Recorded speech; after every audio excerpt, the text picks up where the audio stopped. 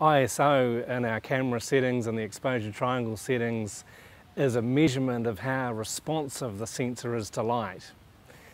If you're enjoying these videos, don't forget to click on the subscribe button and stay up to date with the videos that we're posting. If you're learning something, give us a like and share it with a friend too, so that they can enjoy the teaching.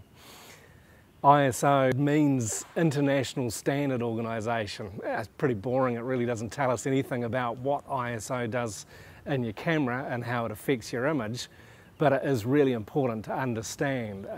I find a lot of people that we teach on our Chiang Mai Photo Workshops don't really have a good grasp of what ISO is and how to really control it and when to change it and when you need to control it.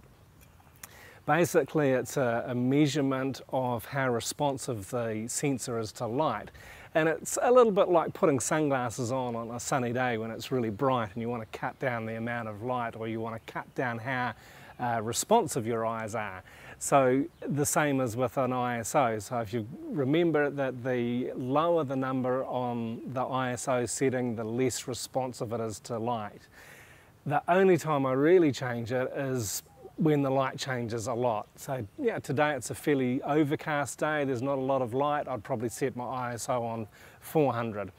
If I was to go inside a building or I was shooting in the evening, I would need to push my ISO up higher to maybe 1000 or 1600, so that the sensor is more responsive to the low light. So when there's less light, the sensor's more responsive, you've got then more flexibility to shoot with your camera and to create images when there's not much light around.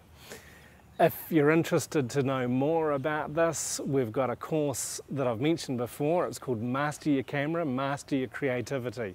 I'll give you a lot more detail, I'll teach you a lot more on why it's important to understand ISO and when to use it, and also some of the technical issues associated with it that can result in lower quality images, that you'll get a lower technical quality.